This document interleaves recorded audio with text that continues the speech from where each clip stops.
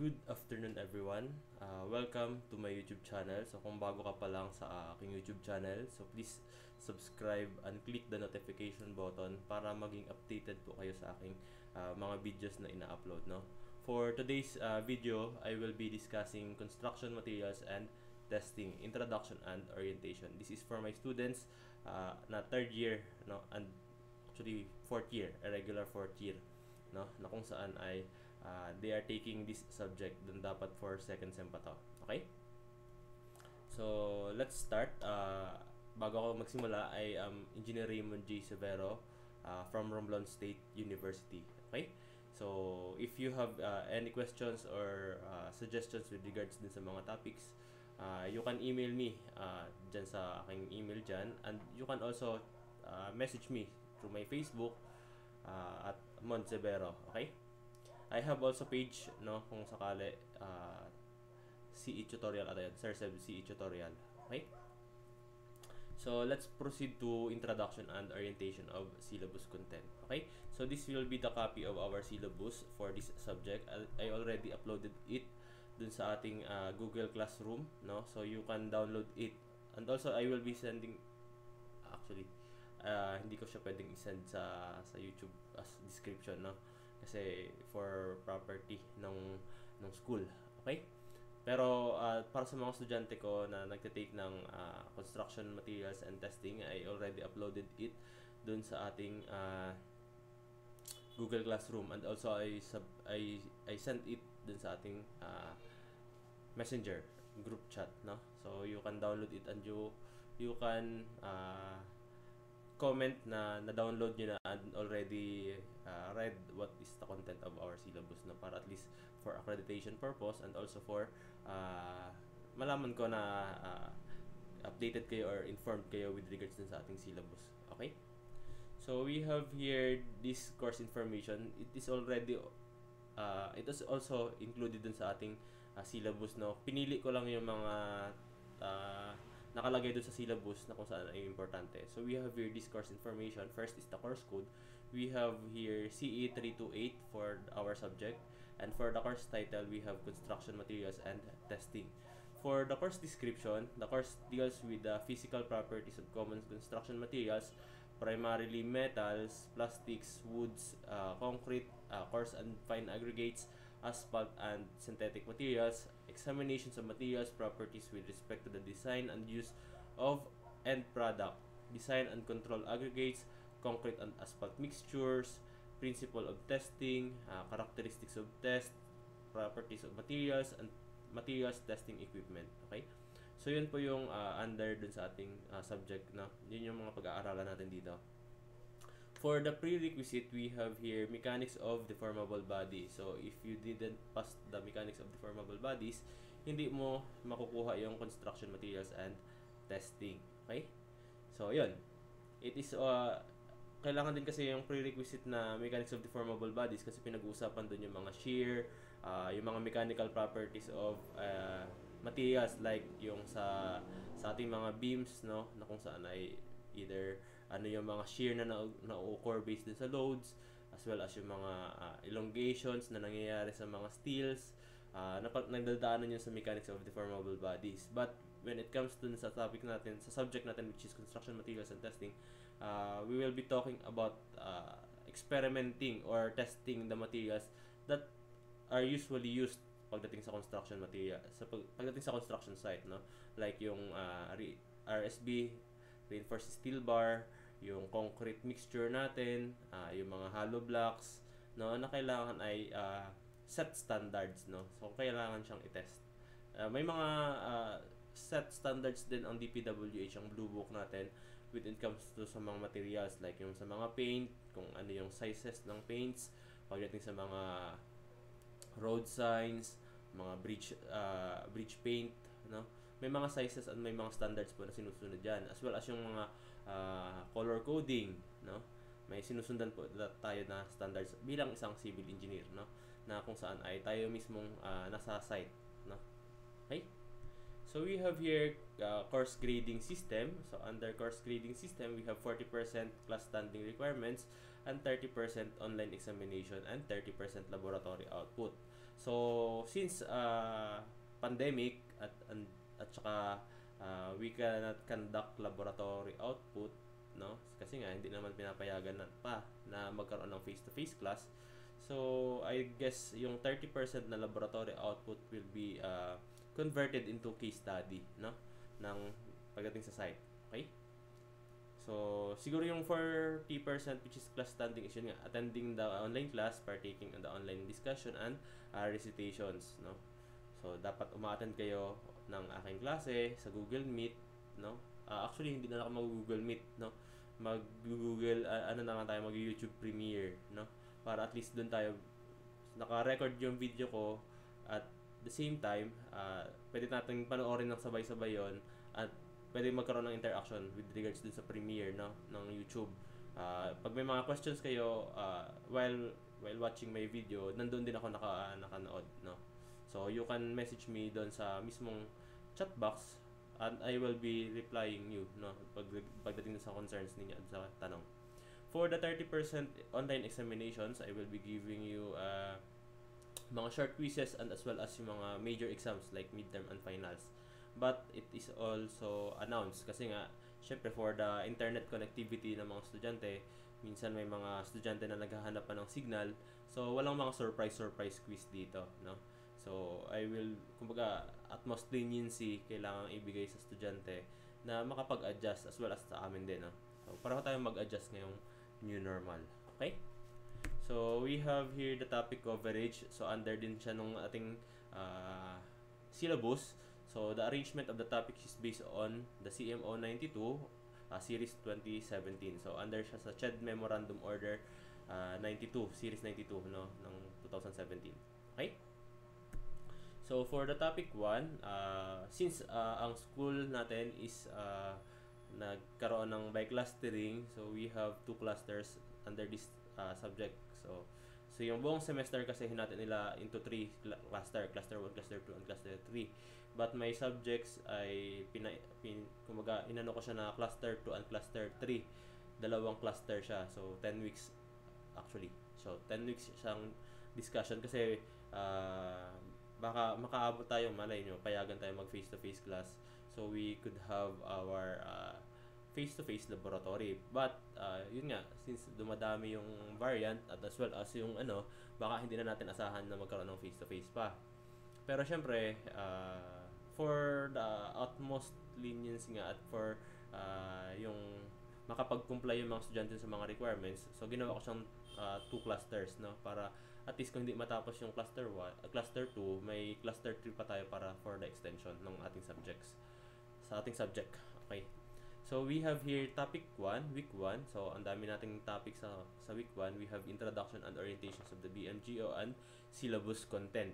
For the number 2, introduction to construction materials and testing. Then number 3 is familiarization with apparatus and equipment used in testing of materials. For number 4, we have here the familiarization with the parts and functions of the universal testing machines. Yung machines na ginagamit for testing of concrete and steel. Okay? For the topic 2, which is week 2, we have here general properties of materials, the specific weight, water absorption, abrasion density, and uniformity of aggregates. So pag-aaralan natin yung mga specific weight, water absorption, and abrasion. So we have also determination of setting time of hydraulic cement. Okay? So lahat naman yan is naka-ASTM. So may mga standards na tayong sinusundan. At may mga procedures naman sa pag-test niyan. So we have here topic number 3, week 3 to 5, preparations and curing of concrete test specimen. Yung topic 1 and 2 is parang halos yan ay puro discussion. Yung topic 3 to at mga sumunod is usually laboratory experiments talaga, no? Pero yun nga, as much as possible, gustuhin ko man, pero hindi pwede na magkaroon ng face-to-face laboratory testing. Pero kung papayagan, gagrab natin yung opportunity, di ba? So, first is preparation and curing of concrete test specimen. So, yan mismo yung gagawa na tayo ng cylindrical molds, no? Kumbaga, tawag nila dyan is yung mohon na nilalagay sa mga boundaries ng ano, pero actually hindi naman talaga yun yung muhon, no. Actually ano yan, cylindrical na test samples. Okay? We have also topic number 4 under week 6 to 7. Kaya naka 2 weeks pala yung isang topic kasi nga ang preparations is madali lang naman siya i-prepare yung sample, no, yung materials. But the curing period is it takes 7 days, 14 days, and 28 days to test the specimen. Kaya nga, ginawa ko siyang 2 weeks. No? Same din dito. We have here week 6 and 7. So, testing of concrete and woods samples, bending, compressive, shear, tension, and water content. So, dito, yung test specimen na prepare natin for the topic 3, which is week 3 to 5. So, yun ay iti-test natin for dito nga for compressive, shear, torsion, tension, and water content. For determining the time of setting of Portland cement, determine the compressive strength of concrete hollow blocks. So, under din siya. May discussion din po yan. But, syempre, kailangan pa rin natin mag-test nung hollow blocks. I'll make sure na makahanap ako ng video with regards dun sa pagte-test ng mga ano, para at least kahit paano hindi man tayo makapag-actual, may makikita kayo mga videos na nagkakaroon ng testing, no? Kung paano siya pine-prepare and as well as kung paano siya tinetest.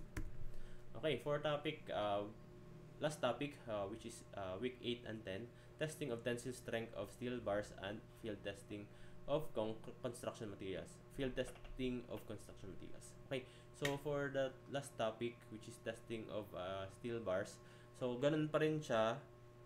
We have to prepare sample of a steel rebars for testing. Pero yun nga, usually yung steel bars is binibili naman siya. We should need to cut lang naman yung steel bars into sizes na needed dun sa ano, no. May standard size ng pagcut ng steel bars for testing, which is dun siya sa ASTM din siya papasok, no. So I will be sending also a copy of ASTM with regards dun sa mga topic na nandyan, or within dun sa mismong description ng aking video. Okay, for the course policy, Google Classroom and Messengers will be used in these course subjects. Attendance will be monitored through feedback, confirmations, and acknowledgements to any activities, announcements, and requirements to be posted. Okay? So, yung pag-comment ninyo na napanood nyo na yung video, na-download nyo na yung mga materials or nababasahin, so yun ay isang confirmation na uma-attend kayo ng aking klase. Okay? So, hindi man kayo makapag-attend virtually online in real time kapag nagkaroon ng Google Meet, at least may mga ibang ways pa naman kayo para masundan yung topic, no? Then, online but not real time. So, quizzes, exams will be given and scheduled ahead of time. So, may mga exams tayo pero online siya. Major exams are also given in the time prepared by the college. So, announced din po yung mga exams natin. Pero online pa rin siya. So, subjects and assignments must be submitted on scheduled deadline in all possible means. So, kapag nagbigay ako ng assignments, mga plates and projects, yung mga projects na mga susulatin or susolve or i-compute is kailangan makasabit kayo within dun sa ating deadline, no? Pero syempre kung may mga instance na yung deadline ay nagkataon may mga bagyo, syempre mag-a-adjust din tayo. Okay? So for ito na-upload na namin to dun sa page ng ating department. So it is just lang naman to. Maging sound respectful kayo sa ating mga teachers at as well as sa ating mga kaklase kapag tayo ay nagkakaroon ng interaction with regards dun sa GC or either dun sa ating pagko-comment dun sa mga videos or dun sa mga So as much as possible, wag niyong gawan ng memes yung mga professors ninyo, no, na kumbaga naghihirap na makagawa ng mga videos. Wag niyo nang gawa ng memes, no. So at saka isa pa, ini-encourage ko yung mga estudyante na kung halimbawa magkaroon ng Google Meet, scheduled Google Meet or Zoom meeting ang inyong mga teachers, please naman, dapat naman nakaligo na kayo or kumbaga bihis na kayo. Kumbaga well-groomed and tsaka well-presentable, no? Hindi yung nakaunan pa kayo, nasa higaan pa kayo, a-attend kayo ng Google Meet, di ba? So yung mga teachers nyo ay nag-prepare ng Zoom meeting na kumbaga well-dressed sila, naka-uniform pa, tapos kayo hindi man lang kayo mag-effort, no? Minsan lalo na kung ang subject nyo ay napakaaga, di ba? So for na lang din, respect sa mga faculty, you should take into consideration din yung magiging feelings nila, na kung saan halimbawa nakita kayo nagkaklase, habang nagkaklase nakikita kayo nakasando lang, di ba? Or nasa higaan pa, minsan kumakain pa kayo, di ba? So make sure naman na well presentable kayo kapag nagkakaroon ng meeting, no? Kumbaga na-experience ko na kasi yan, yung mga ganyan, pero hinahayaan ko lang kasi medyo naman ako, kumbaga ay konsentidor naman ako, no? Pero syempre pagdating sa ibang faculty na kung saan ay sana ay mag-adjust din kayo. Okay? Next tayo.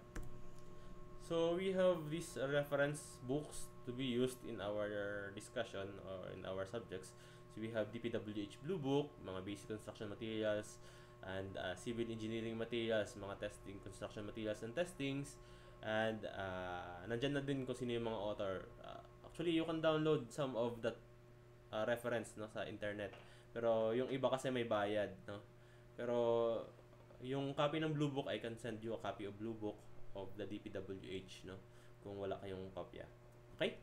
So I guess this will be the last of my presentations. So I do hope na you learn or kumbaga na-orient kayo with regards dun sa ating discussion pagdating sa materials, construction materials and testing na subjects. And I do hope na nag-iingat tayo pareho kasi nga nandyan pa rin yung banta ng pandemya at ng COVID-19. So let's make ourselves safe and healthy, no, kumbaga. So yun, for my next video I will be discussing yung mismong content na ng ating subject, no. So yun nga, kung late kayong pumasok, please subscribe and please click the notification button and paki-like na lang din yung aking video.